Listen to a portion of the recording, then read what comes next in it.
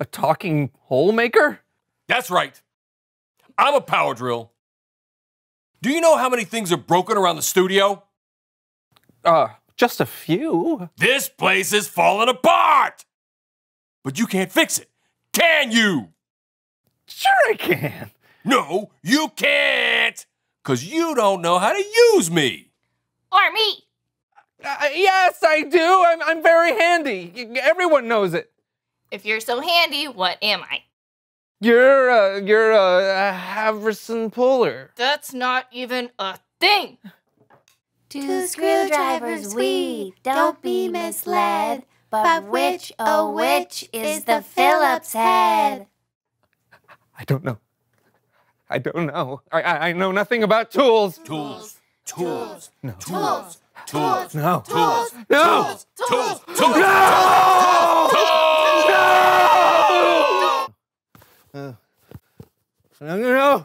Tools! Oh, thank goodness, it's just a dream. Hey, John. I'm trying to fix some things around here. Do you think you can give me a hand with these tools? Ah! Oh!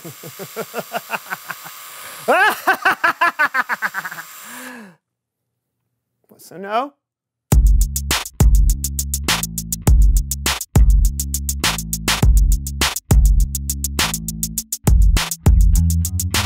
Ribbons? No, I don't want to buy any ribbons. Oh, sorry. Put the monocle away. Hey, everyone. My name is John. And I'm Brandon. And this is the SoAndSo Show. That's right. Things have gotten a little rough around here. Yeah. After a few years of recording the show week after week, a couple of things are bound to fall through the cracks. Right? Unfortunately, neither of us are great with fixing things.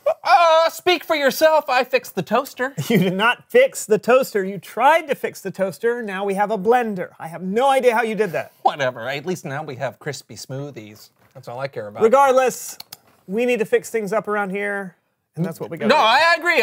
Actually, I hired a contractor to fix all this stuff, and I figured we could do two things at once. Oh, what's the other thing? Well, now we have a guest for the show. Please welcome someone who knows stuff. Well, they were supposed to be here. I wonder where they are.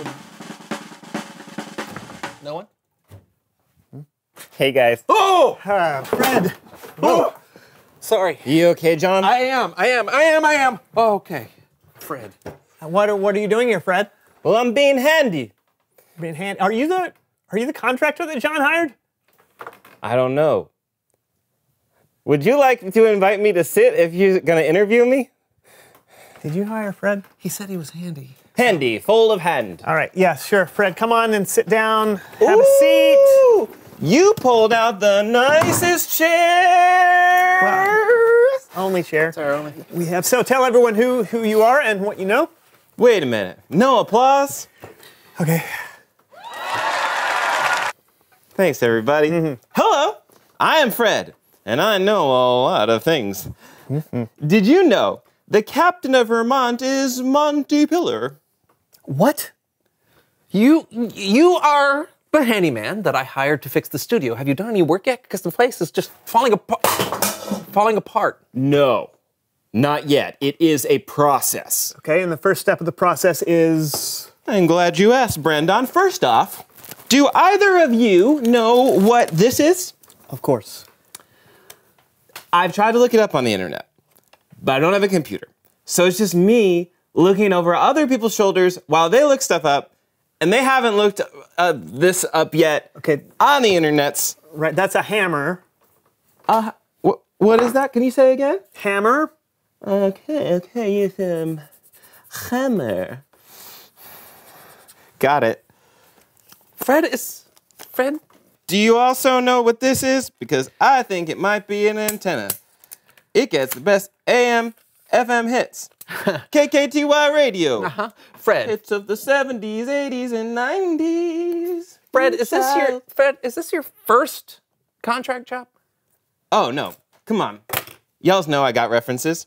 Didn't you even look at them on my Greg's List page when you hired me? I didn't. Okay, good. Because most of the reviews are really bad. You probably wouldn't have hired me if you had read them. Okay, then why are you still doing this? I don't want to give up. Okay. What's the typical day on the job like for you? I'm so glad you asked me, Brandon. 1, I get there on time. 2, then I ask the people if they can help me figure out what my tools do. 3, they get really mad after that, and most people ask me to leave. 4, I feel that is okay that they ask me that. I forgive them.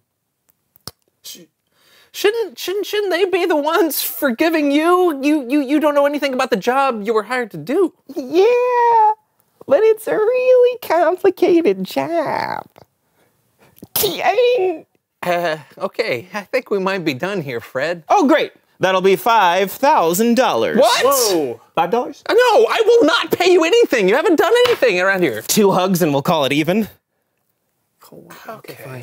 Oh, I do love hugs. Okay, good deal. 2 at a All right. Oh, I think that was good. I feel refreshed and rejuvenated. That's great. All right. I Alrighty. forgive you for yelling at me. Before I go, does anybody know what this is called? Ow! It's a flashlight. It's used. Thanks for That being. is very helpful. Yeah, man. Thank you so much. Thanks for being here. I am going to grab all my items. Okay. And, which way is the exit? The door is right there. Right that way. Be careful. Okay. It opens Just what way? in. Okay. Towards you. Oh, and remember, no matter where you go or what you do, I will always be looking. Right this way? Sure. That's alarming. Well, that was helpful.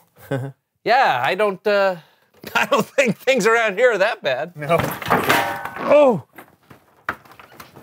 You want to move on? I do. All right. We'll try to find you another chair later. In the meantime, it's Bible story time with Kellen!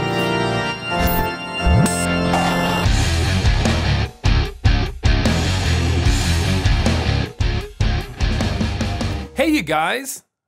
Where's... Hey, down here, Kellen. Oh, hey, buddy. Are you okay? Yeah. Well, my chair is a different story. Well, luckily, you don't need a chair for what's next. What's that? Puppet Head Theater, baby!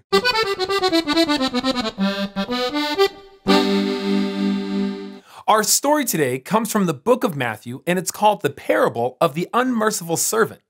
It's a story Jesus told when he was asked, Lord, how many times should I forgive my brother or sister who sins against me? Up to 7 times? Jesus answered, I tell you, not 7 times, but 77 times. Then Jesus said, the kingdom of heaven is like a king who wanted to collect all the money his servants owed him. So the king called in one of his servants. Oh, unmerciful servant. Hello, unmerciful servant. Why are you calling me that? I'm sure it will be revealed by the end of the story. Now, let's see. You owe me 10,000 bags of gold. Yeah, I really got into collectibles. Check this one out. Oh yes, it's a little ice cream cone. It's a toy cone. Isn't it cute? Yes, what will they think of next? How fascinating. I would like you to pay back what you owe now. Short on cash? A little. No biggie. Everything you have and love must be sold until you pay me back. Oh no! Please don't do this. I'll pay you back somehow, please. Give me time. I'll pay everything back. When the king saw how miserable his servant was, he felt sorry for him. Unmerciful servant, Yes? I forgive you. Seriously? Yes, just don't go and do something unmerciful, okay? Oh. Unmerciful servant. No, of course not. LOL, no promises. What was that? Nothing. Yes, mother, you're coming. Did you hear her call me? After the king forgave his debt, the unmerciful servant saw someone who owed him some money. Hey, man! Hey. I heard you got your 10,000 bags of gold debt forgiven. That's really great. Yeah, I'm pretty excited. Yeah. Hey, speaking of which, don't you owe me some money? I do, but you know what? It's just 100 pieces of silver. I mean, surely since you got your debt wiped away, you're willing to, kind of pay it forward and do the same, right?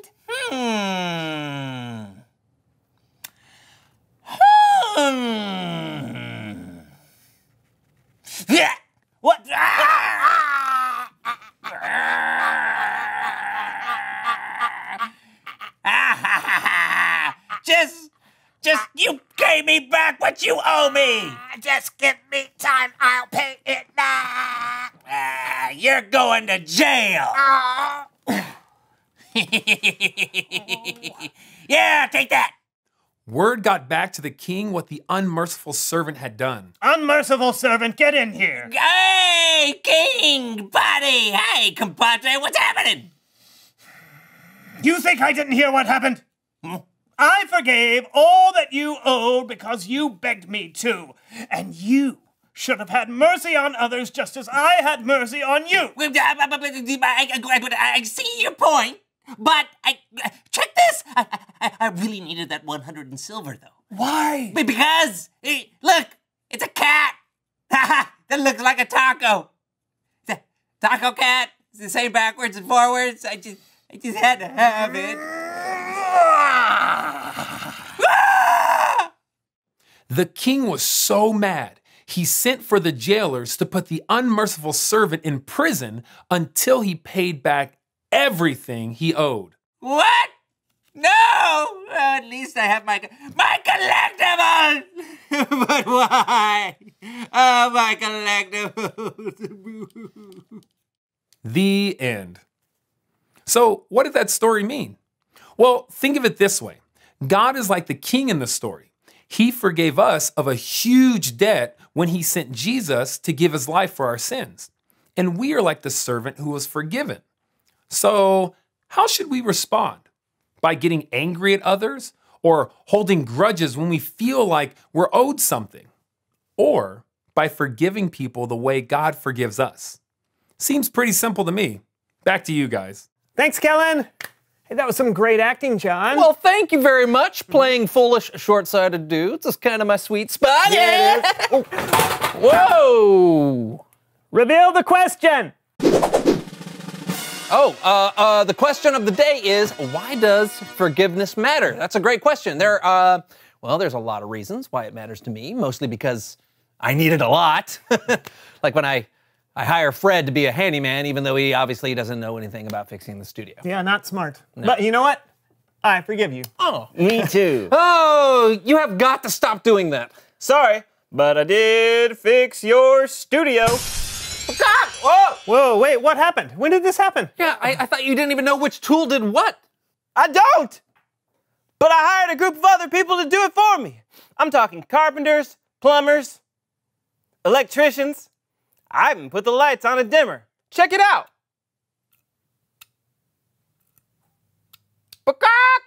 Wow. That's... Can I have the dimmer? Oh, yeah, that's yours. Thank you. Thank you, For Fred. the studio.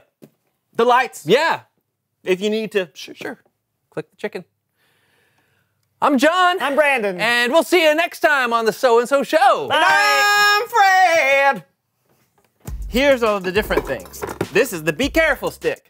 You use this when you want to tell other people to be careful. Ooh, don't do that. Be careful over there. Oh. Watch out.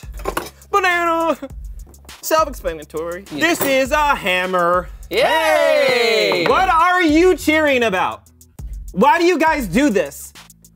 What could you possibly be cheering about? I am out of here. Not cool. No, wait. No, I thought this we was were very good. encouraging you. Fred. You should. No matter where you go, no matter what you you go, be always careful. be looking. Hey, you be careful. You be careful. Don't we be afraid. You left your banana. Yeah, your banana.